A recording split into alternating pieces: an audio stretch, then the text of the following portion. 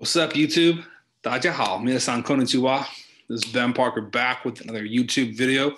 Once again, this is not a Chinese-Japanese video. This is me breaking down, going through my March Madness bracket with all of you.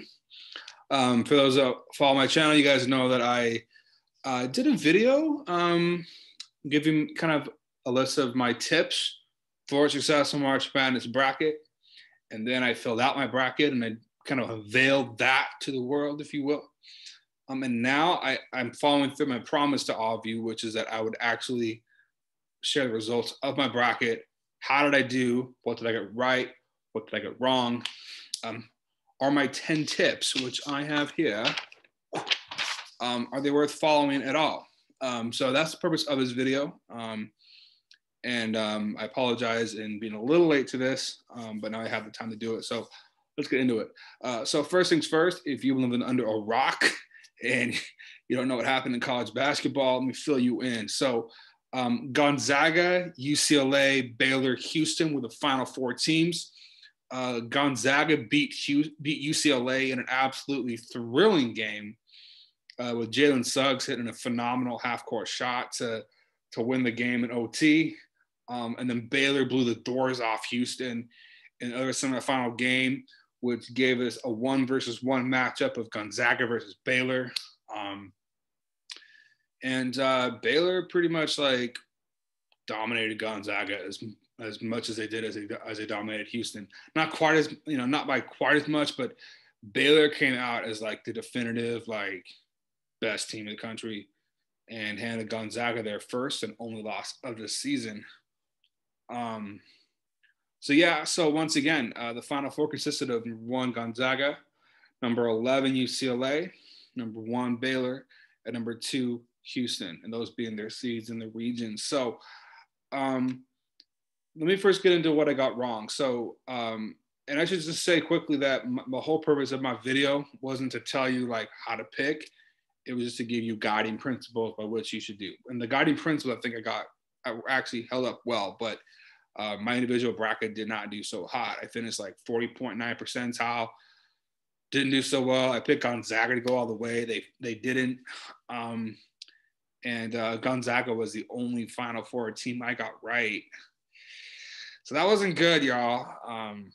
I had my Final Four once again was Gonzaga, Texas, Illinois, Ohio State. Ohio State, they got beat by Oral Roberts. Ended up being a Sweet 16 team. That was a shock. Oral Roberts, this tiny little school, looked like in Tulsa, Oklahoma or something like that, like a tiny little school, evangelical Christian school. So like they believe in their Bible, which is good. And then Loyola Chicago beat Illinois.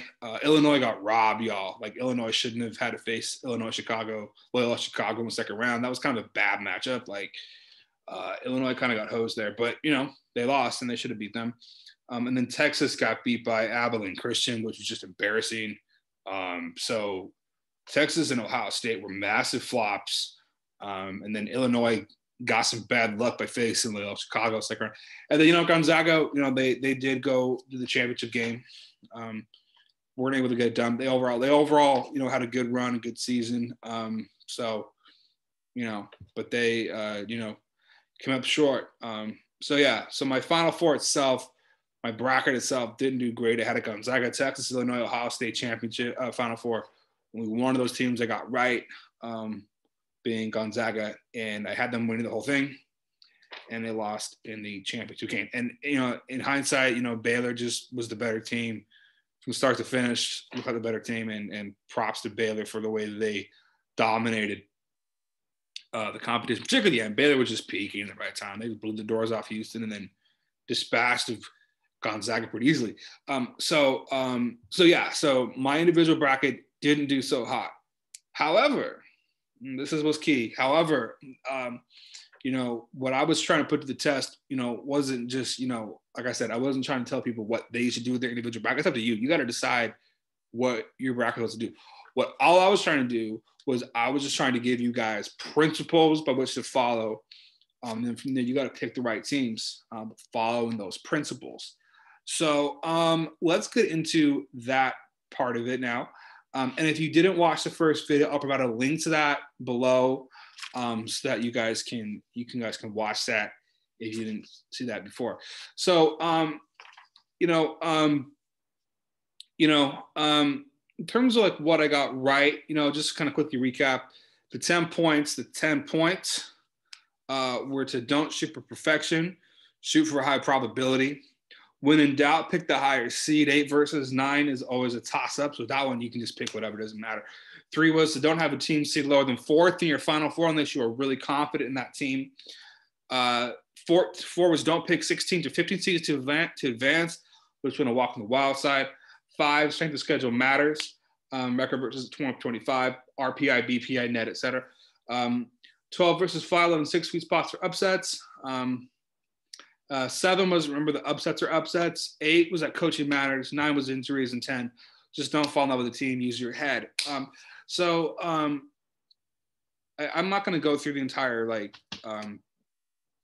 tips again. That's why that video is separate. Let me just kind of cut to the meat of this. So what my principals got right, the thing I want to really focus in on is I said, do not have a team seated lower than 4th, meaning 5, 6, 7, etc., in your Final Four unless you are really confident in that team.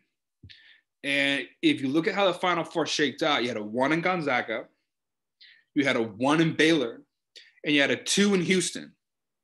And then you had an 11 in UCLA. Okay, so 3 of the 4 Final Four teams were 1 seed or 2 seed. So that principle in and of itself, I think held itself up pretty well, right? Really well, actually. And there was the 111 seed UCLA, and UCLA was a shocker. No one had UCLA reaching the Final Four. But that principle I thought held up really well. So, I didn't pick the right teams to get to the Final Four in total.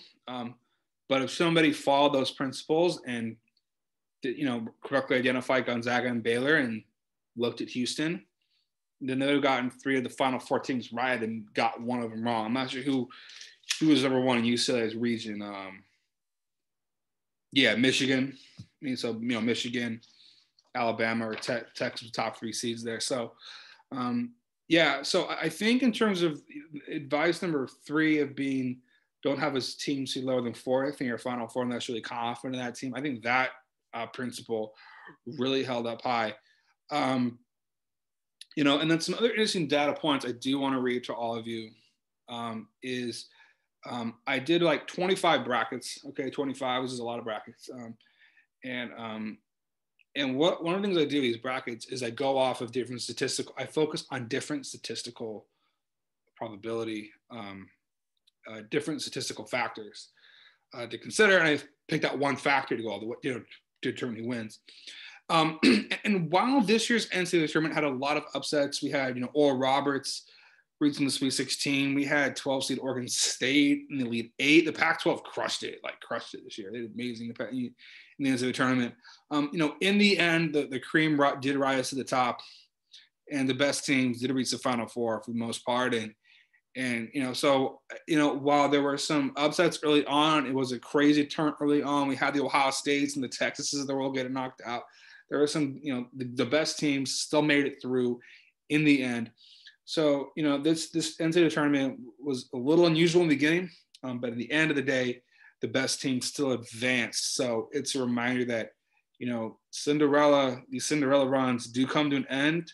And the carrots almost always turn into a pumpkin for Cinderella at some point, because Gonzaga and Baylor, the 2 teams left standing, were not Cinderella. They were the real McCoy, y'all. So we'll just kind of give you some data, some data on how my brackets did based upon on certain statistical things. Because this is going to hammer home the fact that if you do pick the best teams to advance, your bracket will do well. If you just focus on AP top 25 only, meaning if you make your prediction based solely upon higher seeded, AP top 25, the higher team, AP top 25 advances alone. That's how it was. The only metric you used was AP top 25. That was it. And the way I did that was if the team received votes in the AP Top 25 in a recent poll, but they weren't ranked, that bumped them up ahead of some team that didn't. So that's how I did it. So that got you to, if you just did AP Top 25 only, that got you to 74.1 percentile. Your bracket was 74.1%, was in the, 74.1 percentile. So like one of the top 25% brackets. Really good. Coaches poll, if you just did the coaches poll, 71.7%. So the AP, the sports writers outdid the coaches, which is interesting.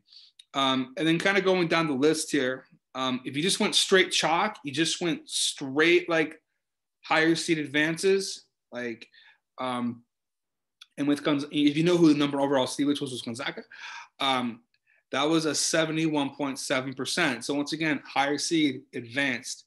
That was your metric, 71.7 percentile. That's pretty good. That's actually quite good. That's better than mine. I was at my bracket, Nanjing Monkey Kings was 40.7 percentile. Not that good. So just going off the seeds alone, straight chalk only, you call that bracket 71.7%. Okay. My dog's bracketed better, and that was sad. Okay. This was the really interesting one. So if you just focused on BPI only, which is Basketball Power Index, BPI only, that bracket did really well, 93.2 percentile. If you just did BPI only, your bracket was 93.2 percentile, okay? 93.2 percentile. Now, I should note that none of these brackets, based off of metrics alone, pick Baylor. They all pick Gonzaga, but still, 93.2 percentile for BPI. RPI was at 71.7%. That one wasn't as good, but that one started off really, really shaky. But in the end, it ended up rising to the 71%. So that one actually did pretty well. If you focus on the net rating, I call this bracket for fun, nothing but net. If you just focus on net rating only, 83.6 percentile, 83.6 percentile. And then just for fun, if you focus on animal mascots only, that was also 93.8 percentile. So, sometimes, these things just are what they are. But as you're seeing, just kind of recap once again. And if anybody wants me to like type into the, if anybody wants me to post what those were, I can do that. I can type those as a comment. But as a recap, AP Top 25, 74.1%. Coaches poll, 71.7%. Straight chalk, which is just higher seed advances, 71.7%. BPI, 93.2. RPI, 71.7. Net, 83.6. And that was it. So, yeah. So, and then obviously the best bracket probably would be to do a composite, of all those different ones and kind of add them up, and whichever one, has more of a certain category, you advance on. But as you guys could see, while there were a lot of upsets in the NCAA tournament this year, and it was a wild, crazy tournament, the math speaks for itself. The numbers speak for themselves. And so if you just go off the numbers, you go off the math, you stick to the BPI, you stick to the RPI, look, there's some things you're not going to get right? Like nobody saw Texas and Ohio State getting bumped out early, right? Like no one saw that coming. So some stuff's going to happen and everything. But in the end of the day, the math doesn't lie, numbers don't lie, right? And to kind of close this off, so once again, my 10 tips have been successful March Madness bracket. How do my tips hold up?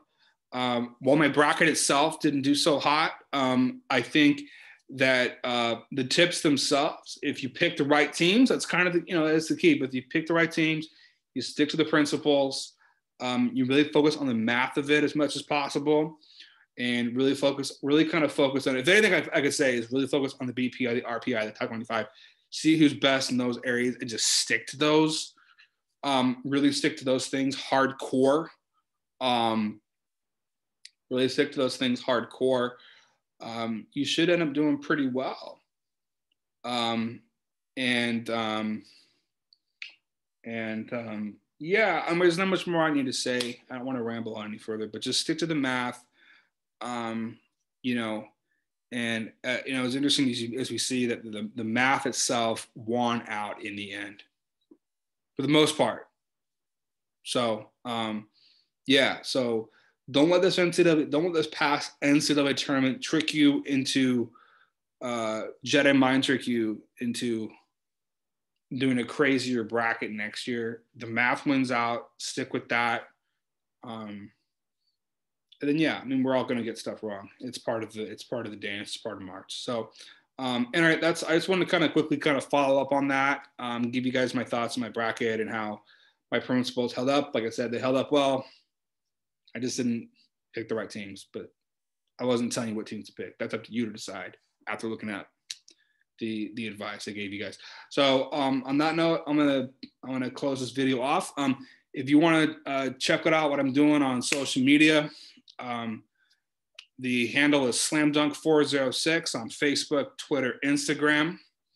And if you like my random YouTube content of basketball stuff, piano tutorials, and language tip stuff with my Chinese and Japanese journey, my Zhongwen and Nihongo, and also my Guangdonghua journeys, then hit that subscribe button.